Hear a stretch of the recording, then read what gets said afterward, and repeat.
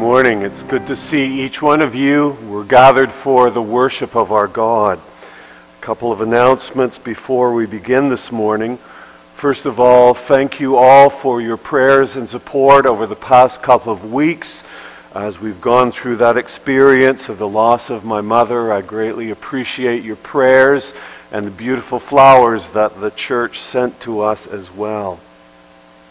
A reminder that today is the last day if you want to participate in that gift for the Far East.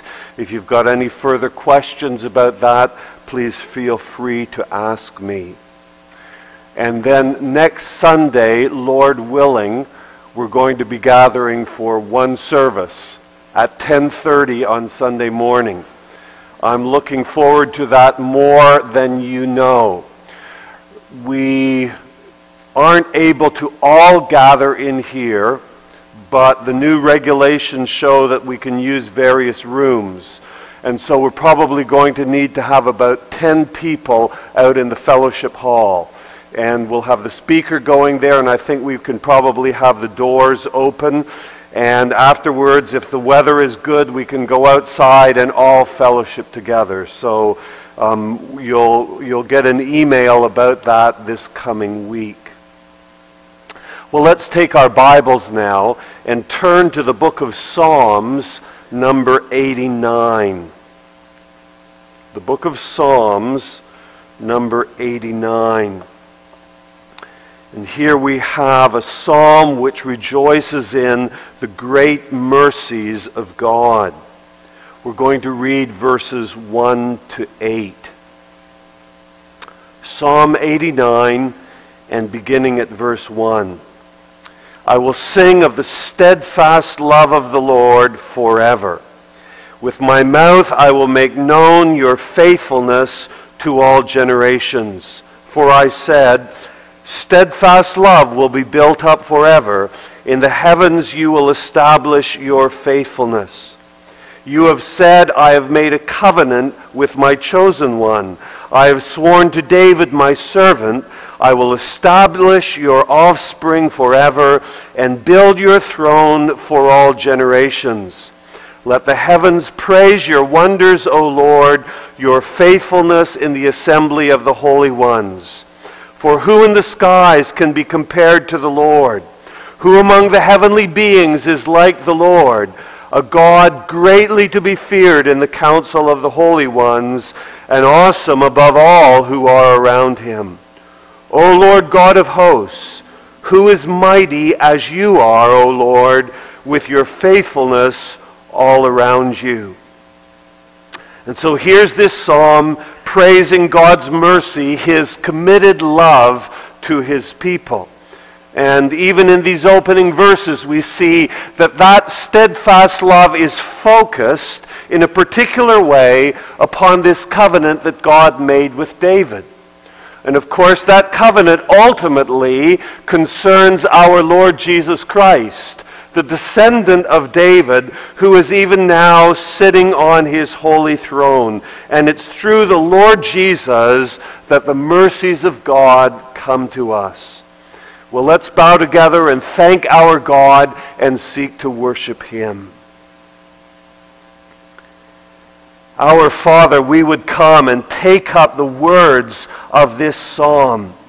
Who is mighty as you are, O Lord, with your faithfulness all around you? Who is a God of steadfast love, committed to your people like you are?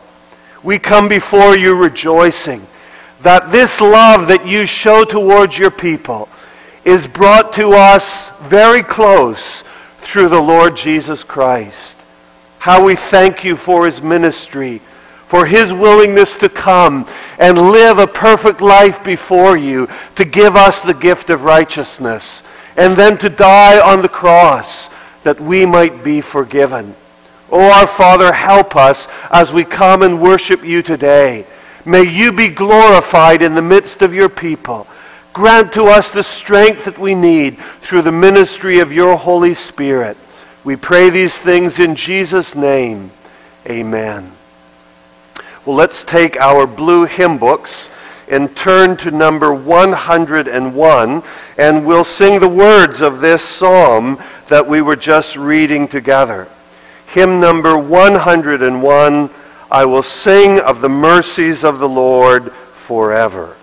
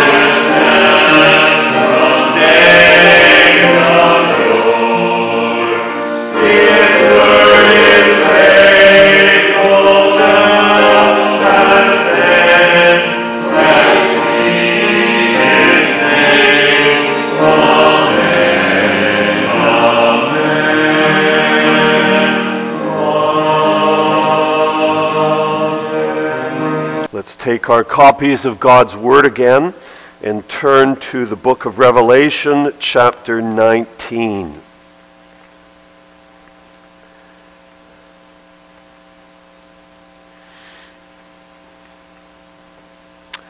In chapters 17 and 18 of Revelation, we were learning about the great prostitute Babylon, representing the great cities and commerce of our world, performing commerce and industry, trade, not to the glory of God as was initially intended in creation, but to fulfill man's lusts and greed. And so ultimately all that being judged and destroyed.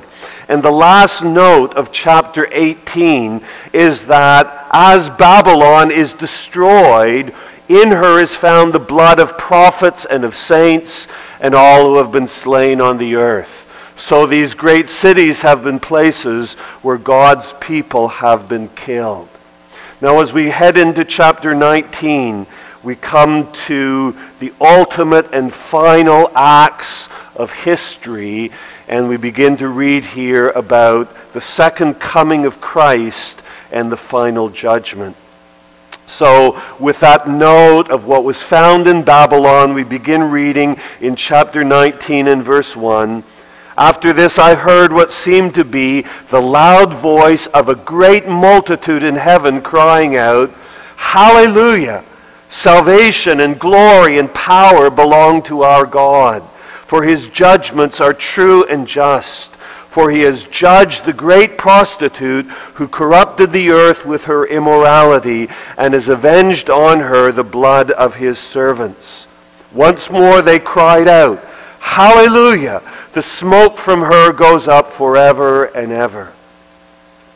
And the 24 elders and the 4 living creatures fell down and worshiped God who was seated on the throne, saying, Amen, hallelujah. And from the throne came a voice saying, Praise our God, all you his servants, you who fear him, small and great.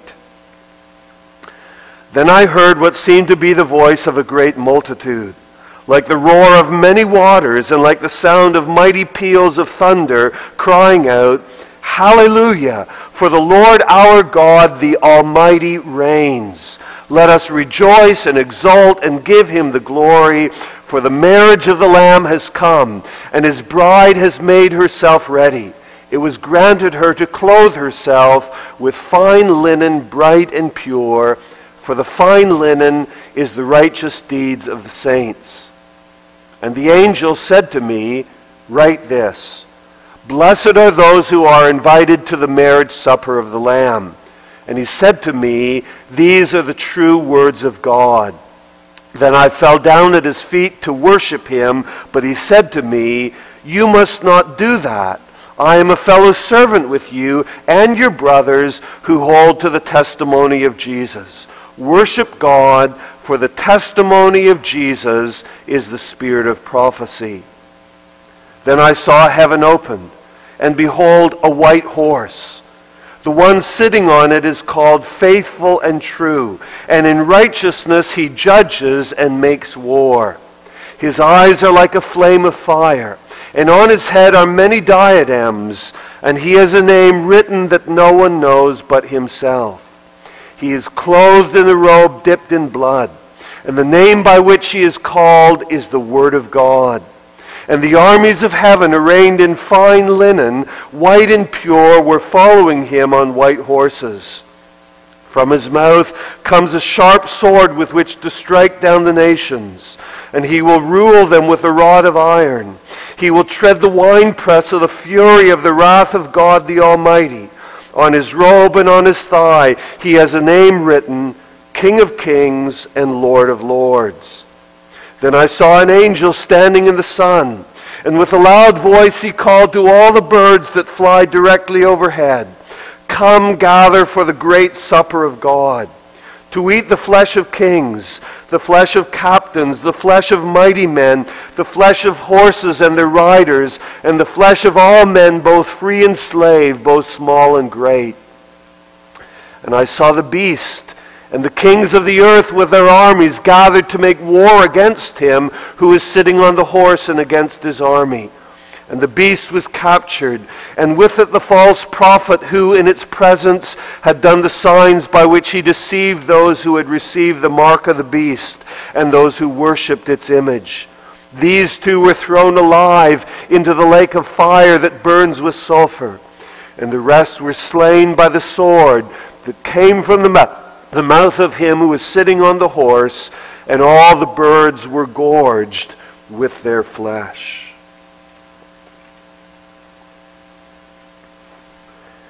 Well, a pretty awesome chapter here, almost at the end of God's Word. Scenes of judgment at the end of history. It's remarkable that at the beginning of this chapter, what we learn about is the joy of God's people in God's judgments. As we see in just reading through this chapter, the judgments that are going to come to this earth are going to be terrible. And here we have a scene pictured using ancient imagery of a king on his horse coming with his armies against his enemies and the slaughter that takes place. And God's people are not standing back, gasping, closing their eyes. How can we stand to look at this? They're rejoicing. They're acknowledging that God's judgments are right and just and well-deserved. And we will be praising God as a result. One of the tremendous things that we will experience when the Lord Jesus returns is what is called here the marriage supper of the Lamb. And of course, again, using ancient marriage custom, where initially a man and a woman would be betrothed, and so in all sense married, but not yet living together. And during that time, the man would be paying the dowry to the father, waiting finally to the wedding day.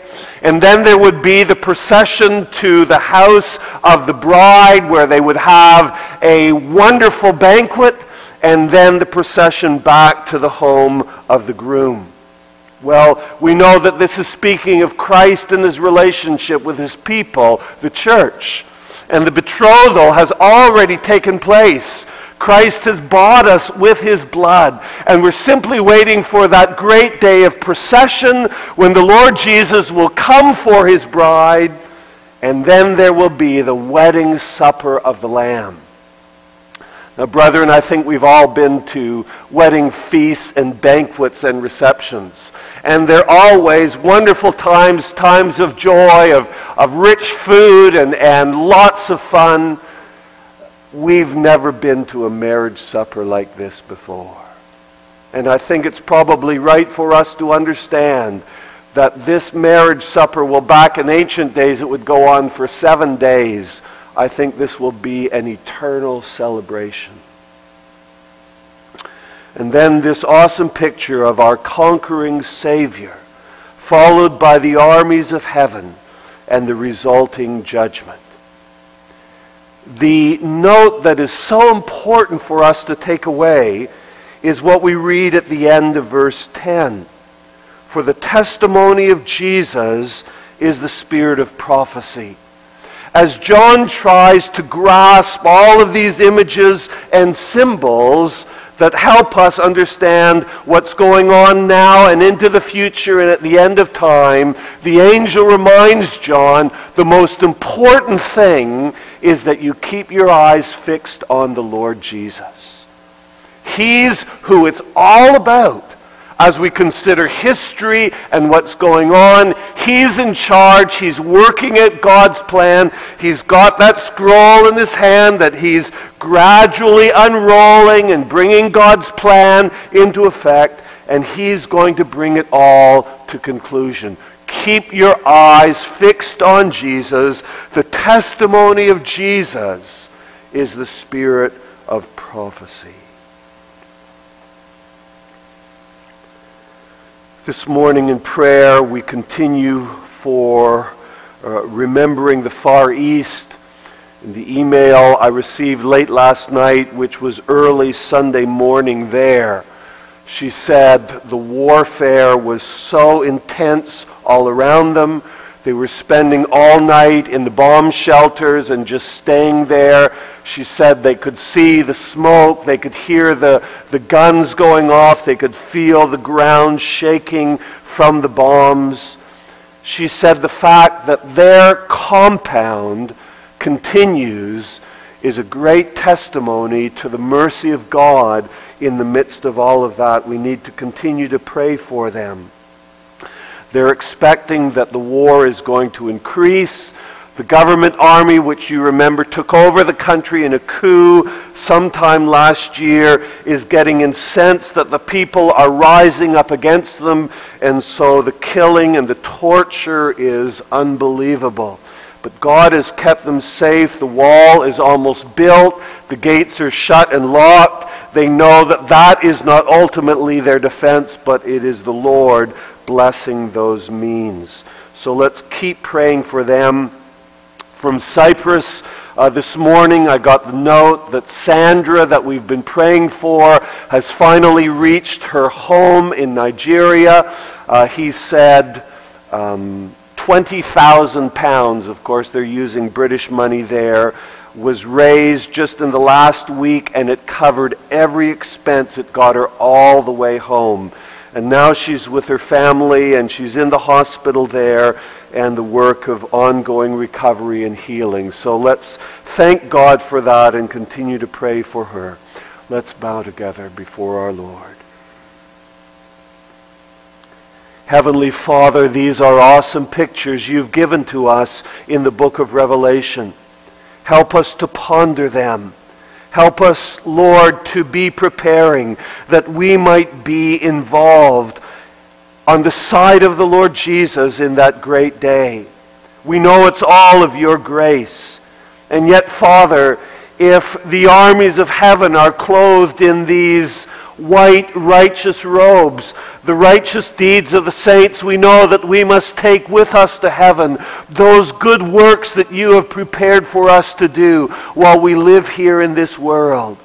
Help us, our God, to be looking to Christ, being washed in his blood daily, and seeking the ministry of the Holy Spirit that we might do those things that please you. Our Father, we keep pleading with you for this mission work in the Far East. Thank you for the ways that you have blessed it and kept them safe in the midst of incredible warfare. We thank you, our God, for your mercy to them. We know that the leadership is so exhausted, not sleeping in the day or at night as the warfare continues. Please provide for them all that they need. Father, we also give you thanks for answering prayer for Sandra, this girl who is studying in Cyprus and has now returned home to Nigeria. Thank you for all of the money that was given to pay the hospital bills and to provide her passage home. Lord, we pray now that she's in the hospital surrounded with her family, that you would do for her all that she needs, that you would be pleased to raise her up, and our God, may she be a living testimony before the people of her town of the good things that you have done for her. Our Father, we also look to you for more opening up next Sunday.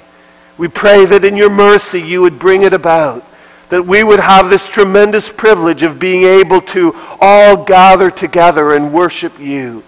Heavenly Father, continue to watch over your church. Please keep us safe physically and spiritually, that we might be servants of the Lord Jesus, spreading the gospel in these days. We ask in our Savior's name, amen. Well, please take your red hymn books now and turn with me to number 157 as we're reminded of the great love of our Savior, of our Father, in sending our Savior to die in our place. Hymn 157, this is how we've come to understand and experience love. Christ sacrificed his life for us.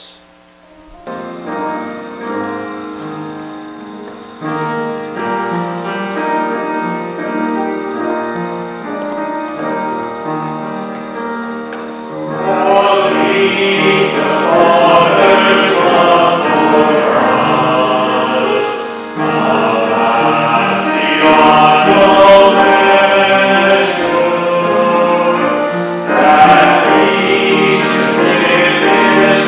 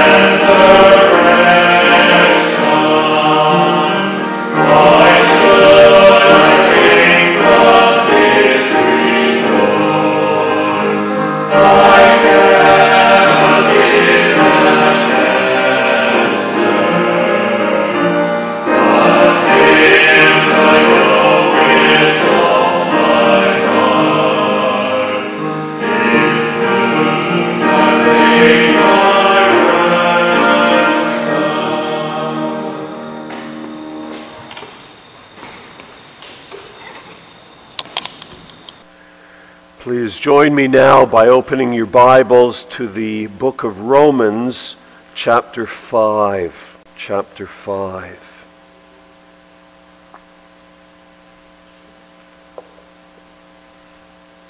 I want us to read the first 11 verses.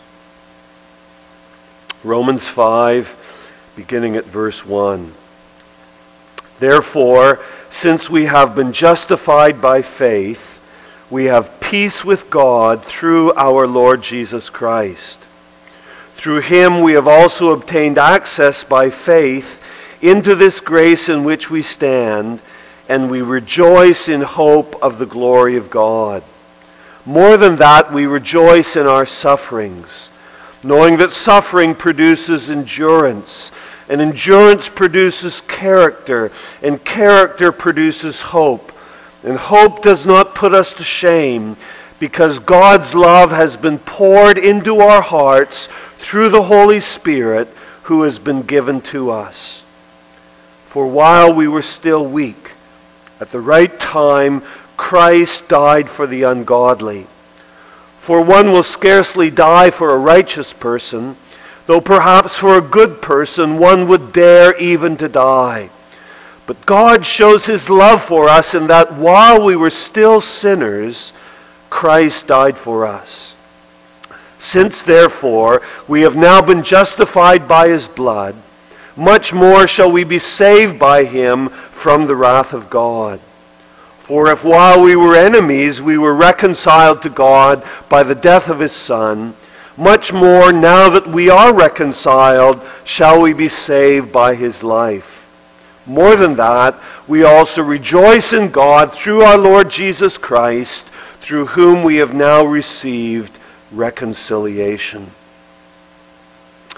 Well, let's pray again together and ask God for his blessing on his word. Heavenly Father, thank you that there are passages like this in the Word of God that encourage us with the reminder of your great love towards us in the Lord Jesus Christ. Thank you that we can sing hymns such as we've been singing to you this morning. The reminder of the depth of your love. How can we ever plumb all of it? Father, we know that we need the ministry of your Holy Spirit to truly understand and glory in these things. And so we ask again that you would send your Holy Spirit to us. And may we be enabled in our souls to rejoice in these great gospel truths. We ask this in Jesus' name. Amen.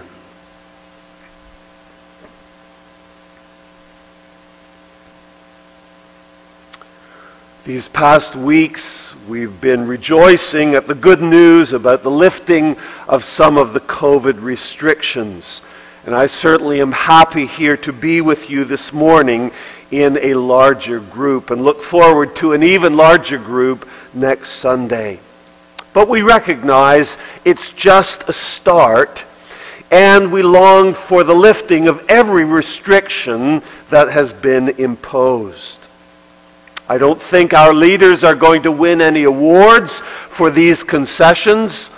Most people are pretty frustrated, thinking that the politicians have either done too little or too much in beginning to reopen the province. So it's good news, but it's not over the top. Some really good news on the COVID front would be if someone came up with a foolproof cure. It would mean that no one would ever get sick again with COVID. No one would die. There would be no more vulnerable populations. And there wouldn't be any discussions about whether this cure was safe or not, or whether we could trust it. But even in our advanced scientific society, with all of the progress of modern medicine, good news like that is elusive. The good news that we're considering in this brief series far surpasses even the potential of a foolproof COVID cure. The glorious good news that we're thinking about is a cure for sin, a far deadlier disease than COVID. This is a remedy not to keep you out of the hospital, but to keep you out of hell. This is the good news that God sent his Son to rescue condemned sinners, to overcome sin in our lives, and to prepare us for a blessed eternity in the presence of God. A couple of weeks ago, we focused on this truth that the gospel, this good news, is for condemned sinners. God came up with a plan to deal with our guilt and penalty that we deserve because by nature we are rebels against God and transgressors of his law. Well, this morning we take up another aspect of this good news. We have a God who loves sinners. We have a God who loves sinners. Now, often that truth is being taken for granted today, and it doesn't thrill our hearts as it should. But when you consider the obstacles to God loving us, this should amaze us and make us want to sing with John Newton, "Amazing grace, how sweet the sound that saved a wretch like me." Let's begin this morning by considering the obstacles to God loving us. The obstacles to God loving us. Now, many people figure today that it's no big deal for God to love us. They expect God to love us. They think that that's sort of our right from the God who has made us. They say, if God is love, then the most natural thing for God to do is to love us and to overlook our sin. But when people make claims like that, they are simply revealing that they are out of touch with reality, that they don't really know God and his character, and they don't really know man and our character. The Apostle Paul was under no such illusion. In this passage before us, in which he speaks so candidly about the love of God for sinners, he acknowledged the great difficulties that must be overcome for God to love us. Now, just consider some of the descriptions that Paul made about us in our sin. In verse 6, he describes us as people who can be called ungodly. Now that word ungodly explains our determination to refuse a relationship with God. We were created by God with the express purpose of having communion with God. That is the highest purpose that a human being can have. Often we think of, well, we were created to work and people work. Or we were created for marriage and people get married and many things like that. But above all of those things, our highest purpose, God has made us to have a relationship with him. And we all know about God, both from the powerful testimony that he has made in this beautiful world that is all around us, as well as the knowledge of God that he has stamped upon us in our consciences. And yet before our conversion, we have refused to have a relationship with God. We refused to walk with God. We ignored him. We wouldn't worship him or pray to him. Ours is a stubborn refusal to acknowledge that the one who holds our life in his hands, who gives us life and breath and so many good things, is a God we ought to pursue and desire to know. We're ungodly. We've refused that. But then in verse 8, Paul also says we're sinners. here's a description of our lives that identifies the things that we do. Our words, our thoughts, our actions. It reminds us that our lives before conversion are marked by a purposeful determination to live contrary to God's will. God's our maker. He has a will for us, his creatures, and yet as sinners, our determination is to live contrary to that will. His will is spelled out in places like the Ten Commandments, which were not only written on tablets of stone, but also upon our hearts, so that in our consciences we know the difference between right and wrong. And every day we're faced with choices to live for God or to live for ourselves.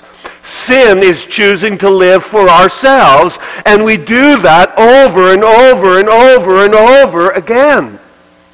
God says, "You shall have no other God before me," and we say, "I'm going to worship whatever God I choose to worship."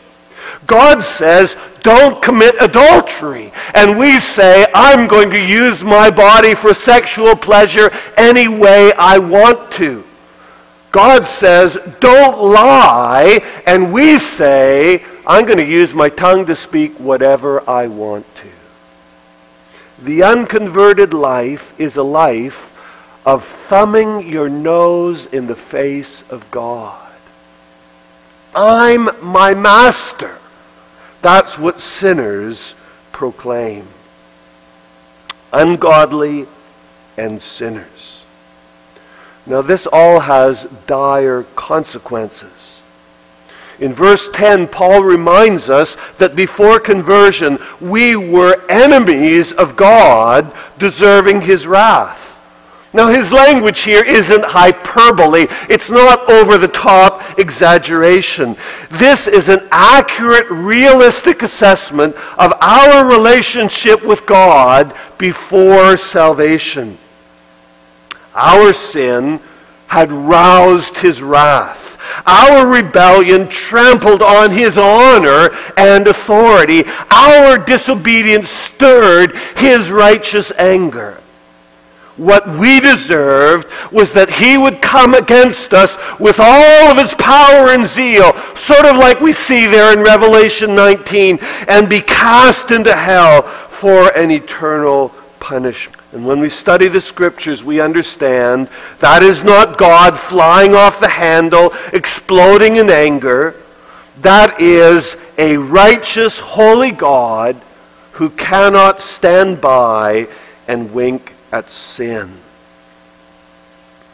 Now, when we understand these realities of the fact that we are ungodly, sinners, and what we deserve, when we understand these realities, you have to ask the question, how can God love sinners? These seem to be insurmountable obstacles. Our purpose today is not to answer that question specifically. We'll deal with that next time, Lord willing, when we focus on the Lord Jesus, because it's his work that ultimately enables God to overcome these obstacles. Instead, this morning we're simply going to focus on this amazing truth that God does love sinners. Now may we be overwhelmed by such truth. May our hearts be warmed by this recognition. God loves me, even though I don't deserve it in any way. Well, that brings us, secondly, to consider the many proofs of God's love for sinners. The many proofs of God's love for sinners. As you study through the Bible from cover to cover, and you see God revealing himself to us so that we can know who he is and how he acts, one of the overwhelming messages we find in the Bible is this truth of God's love for unworthy sinners. That's why the Bible is so full of the message of mercy. God helping sinners who are helpless to save themselves. We can't do anything to get ourselves into God's favor. Nothing at all. We come with empty hands to receive salvation. That's why the Bible is a message of grace. God blessing people with salvation who don't deserve it at all, who aren't even looking for it.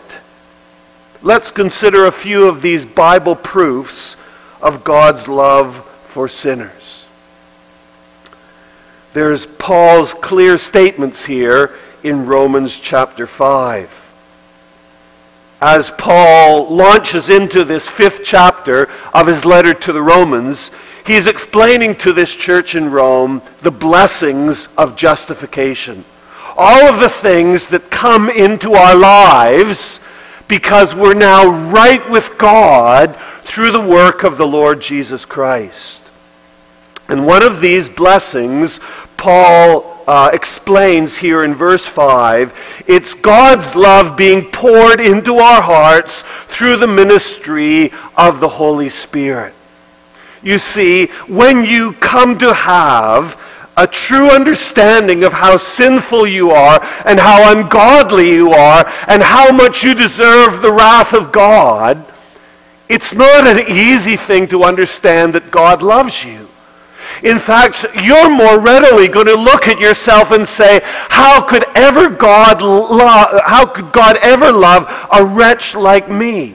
And so, in justification, God sends the Holy Spirit into our hearts as His messenger, and part of His work is to convince us God loves you. And He does that work until we're overwhelmed with this reality that we are the object of the love of God. And then, in the following verses that we read from 6 on, Paul proceeds to explain God's love for sinners and how it can be that God loves us so much. We find him doing it here by way of comparison. He contrasts man's willingness to die for a fellow human being with God's willingness to send His Son to die in our place. Now, I think that Paul was right as he gives us the descriptions here that as human beings, no one is eager to die for anyone else. I mean, who today is just volunteering and saying, listen, I'll be willing to die for those people in the Far East. Let them come to North America, I'll go and die. You don't have a great lineup of people saying, I'll be willing to die for somebody else. Now, it's true that sometimes we might say that to a family member. Sometimes a parent with a really sick child will say, I wish I could take your place. But for the most part, none of us are too eager to die for anyone else. And so Paul puts it in this way in verse 7. For one will scarcely die for a righteous person, though perhaps for a good person one would dare even to die. When he speaks of a righteous person or a good person, these are human judgments. These aren't God's judgments. Paul has already reminded us back in chapter 3 that no one is righteous on their own. So he wants us to imagine looking out at society, we see someone who in our opinion is a good man, a law-abiding man, an upstanding citizen. And Paul says, in a pinch, in a time of crisis, we might be willing to die for such an upstanding person. But he uses the adverb here, scarcely or hardly. It could be translated with difficulty. Again, nobody's eager to die for anyone else. We certainly wouldn't do it for someone in the gutter, someone we considered to be a lowlife, someone that we despise. But maybe, just maybe, We might be willing to die for someone we felt to be worthy of our sacrifice. But that's not God. Because God sent Christ to die for us when we were weak, when we were helpless, when we were unable to do anything to save ourselves. He demonstrated His love for us by giving up His choicest treasure, His Son, to die in our place when we were sinners. We were in the gutters of sin and rebellion. We were thumbing our nose at God. We were trashing His name and trampling His law. And when we were at our worst, He made the ultimate sacrifice, having Jesus suffer and die in our place. That's love, dear people. That's divine love. There's nothing else in the world to compare with it. That's a love that can't be truly comprehended. That's a love that will cause us to sing for all eternity. But Romans 5 isn't the only proof in the Bible of God's great love for sinners. I want you to turn with me back to the Gospel of Luke, chapter 15, to the parables that Jesus gave about the lost sheep, the lost coin, and the lost son. Now, last week when I heard Al about to preach on this, I didn't have my sermon for today already, but I knew where I was going, and I kind of thought, uh-oh, is he going to steal my thunder? And he didn't at all. Rather, he really just sort of set the table, so I don't have to repeat what he said last week, but it should be fresh on your mind. As Jesus answers the accusation of the Pharisees and religious leaders, why is Jesus, this so-called holy man, spending so much time with sinners? And so he tells these parables of the lost sheep and the lost coin and the lost son.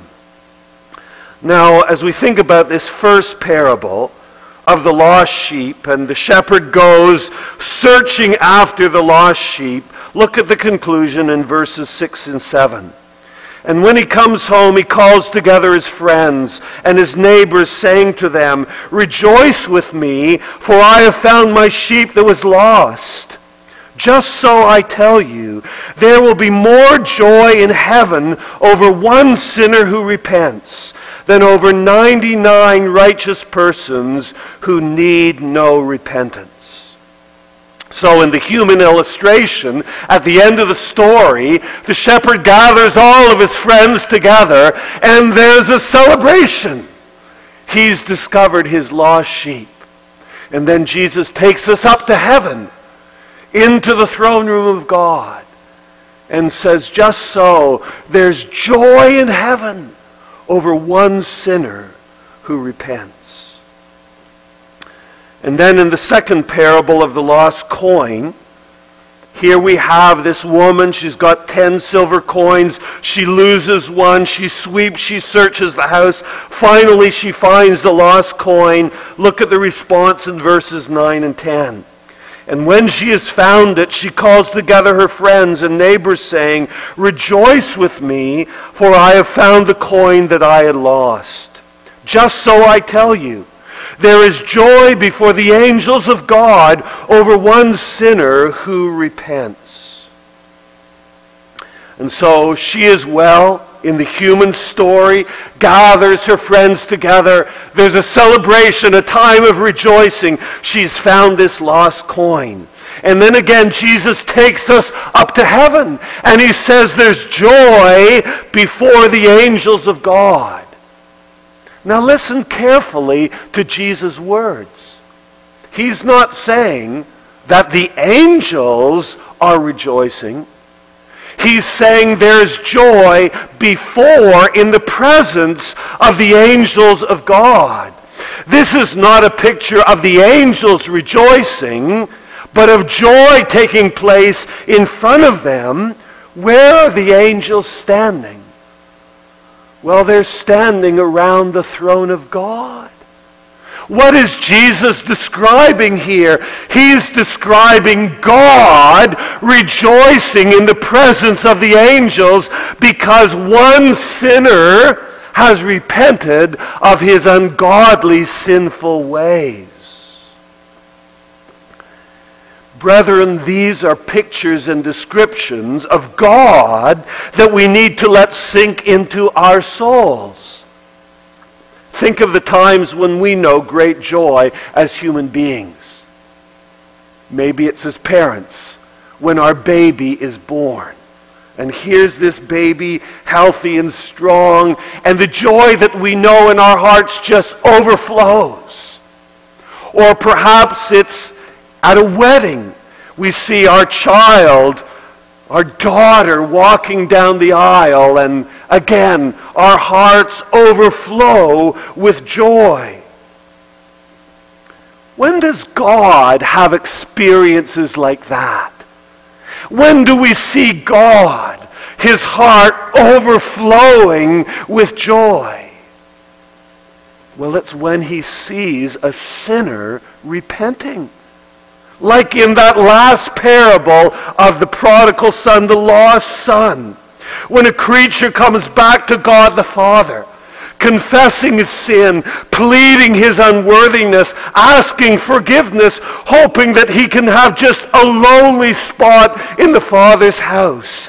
That's when we see God shouting with joy. Brethren, that's the love of God for lost sinners. A final proof I want us to consider that brings this truth to our mind is the reality in the Bible of God's pleading with sinners to repent. God's pleading with sinners to repent. Now, the Bible, as you know, is full of gospel invitations, where we find God inviting people to come to Him for salvation. The very fact that there are such invitations is amazing. That an offended God, who is rightly angry with us because of our sins, should invite us to come to Him for a full and free forgiveness. But God doesn't simply invite. There is often what we would call an emotional element to the invitation, a plea, an impassioned call to receive and respond to the invitation. And I want us to look at one particularly poignant, moving plea. Turn back into the Old Testament to the book of Ezekiel, chapter 33. Just before Daniel, Ezekiel chapter 33.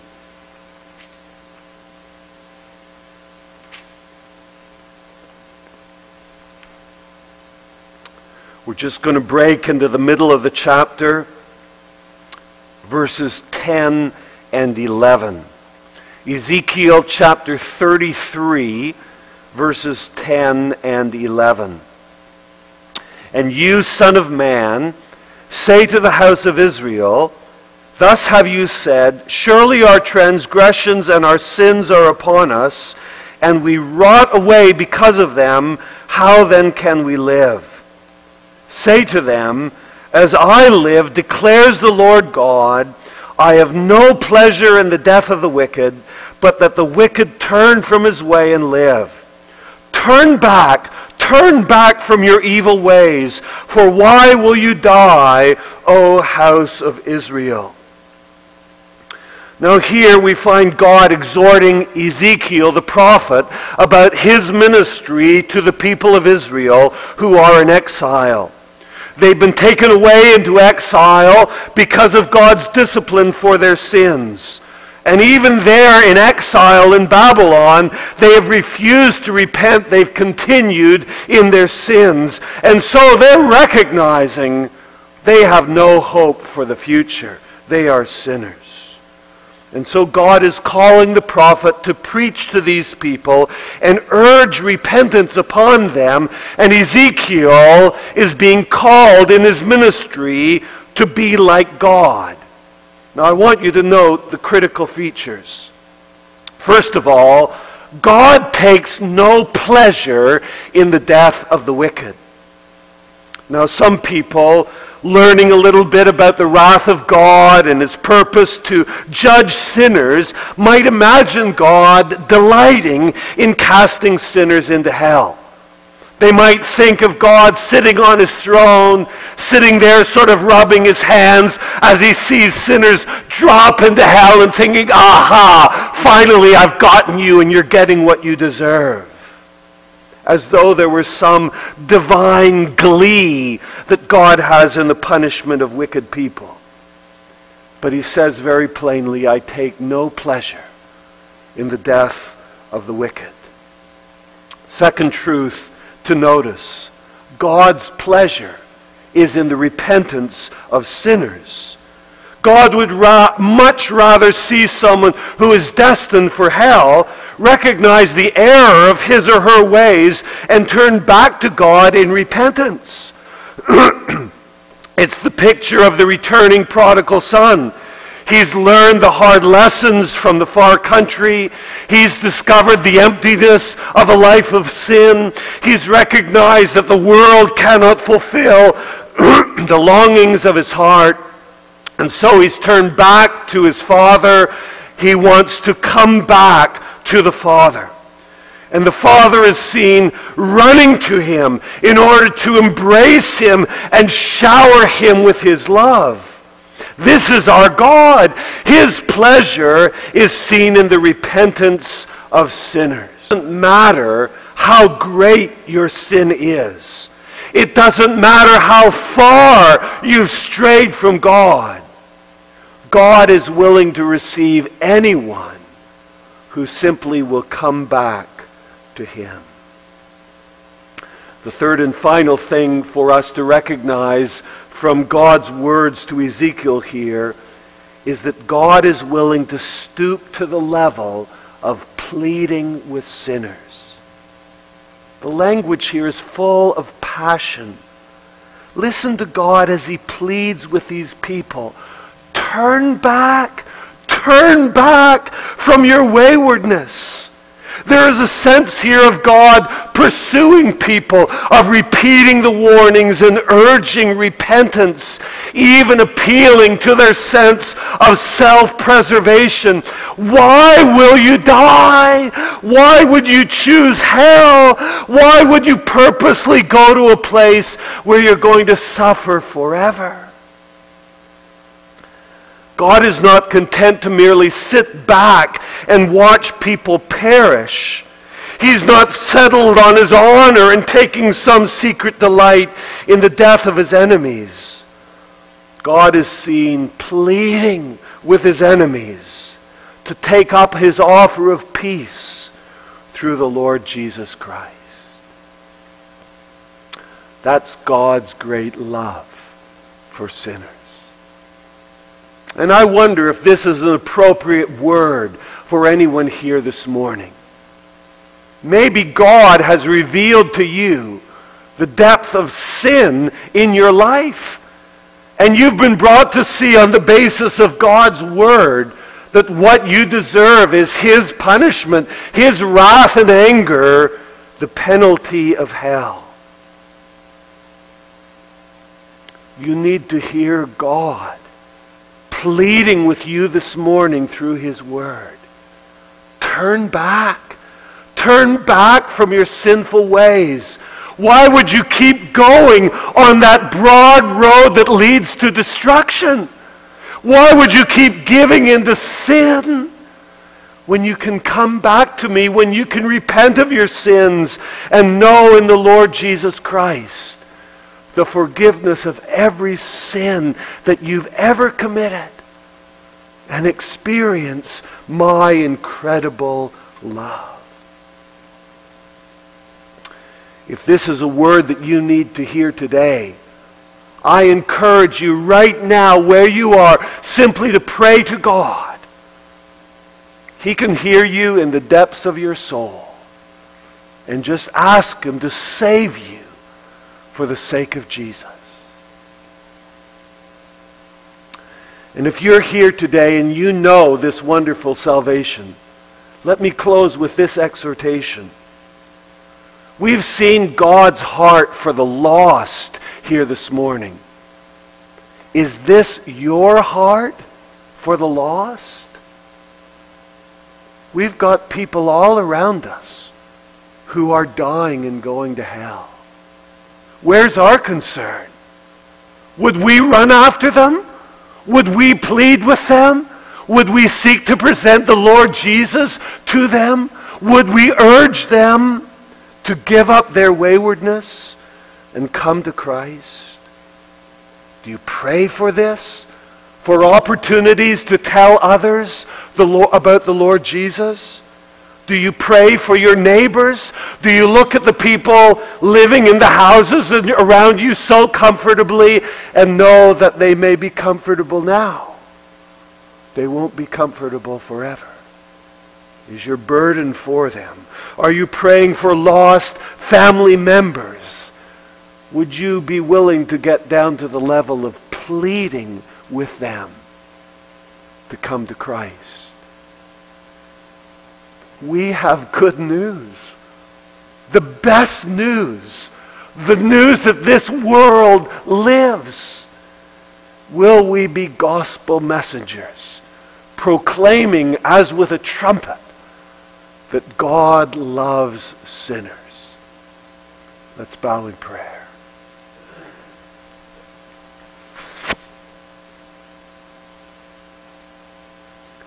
Heavenly Father, this is news that we don't deserve.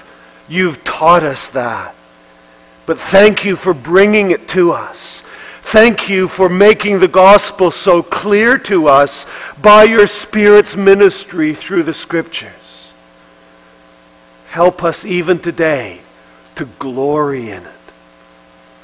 To be able to look at ourselves, people who used to be condemned sinners, and know that there's no longer any condemnation for those who are in Christ Jesus because of your great love for us. Heavenly Father, may we revel in this and glory in it.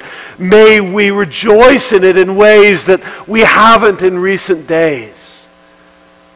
And Father, we pray that you would make this gospel word to be your powerful word unto salvation today to those who still don't know our Savior. And may you stir up our souls to have a concern for the lost that mirrors your heart. Oh, Father, we know we fall so far short. Please work your grace in us.